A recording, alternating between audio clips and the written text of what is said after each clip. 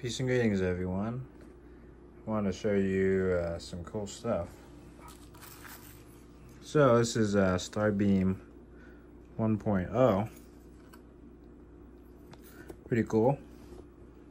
Has 5 radio slots, so you could do 3 NRFs and 2 CC1101s, or 5 NRFs.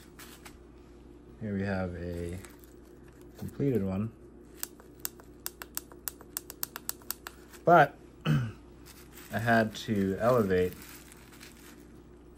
a lot of things. So as you can see, the screen has been upgraded. This is a 4-inch TFT screen. And this is just strictly prototype. You do not have to do buttons like this.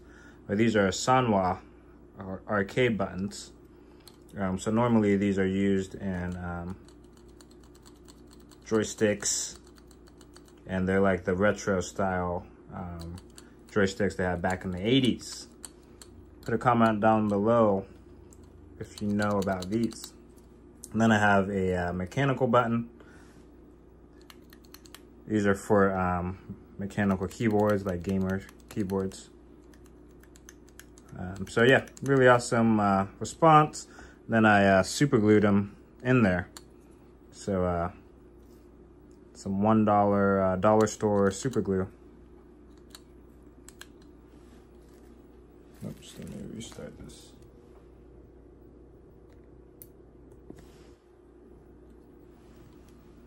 But yeah, I did new UI. So I pretty much converted all of the Starbeam code to the screen, which was kind of a little annoying because it's a completely different library. But overall, came out pretty nice. See, we got currently 3 NRFs on here, but you could do 3 NRFs and 1 CC1101, or two NRFs and 1 CC110, or you could do 3 NRFs. And this is just for testing purposes. I don't have the ones with my capacitors on them. I know you guys are gonna make comments on it, but this isn't for usage. It's just for display. But yeah, you're gonna wanna make sure you have capacitors on there. If you do,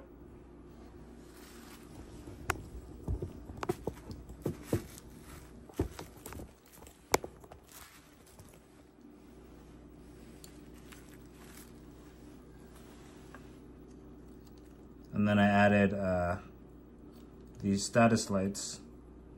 So this turns the power on to either the 2 NRF 24s or the 1 CC110, or vice versa.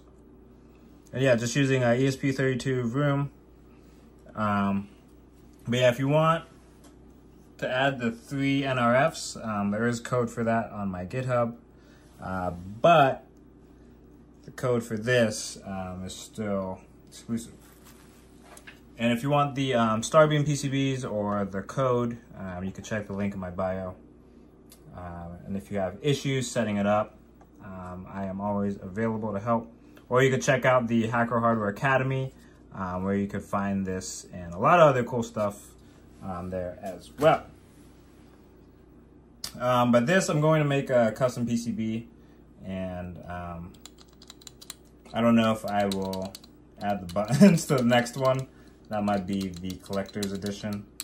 But yeah, just never. I've had these buttons for a while, but have yet to use them for a microcontroller project. And I've been wanting to use mechanical buttons. You know, just why not? If it's functional, you know, because then I could have. I was thinking of then making like a little gaming device of sorts, like a clicker. Like a fidget clicker with some cool interactive stuff on the display.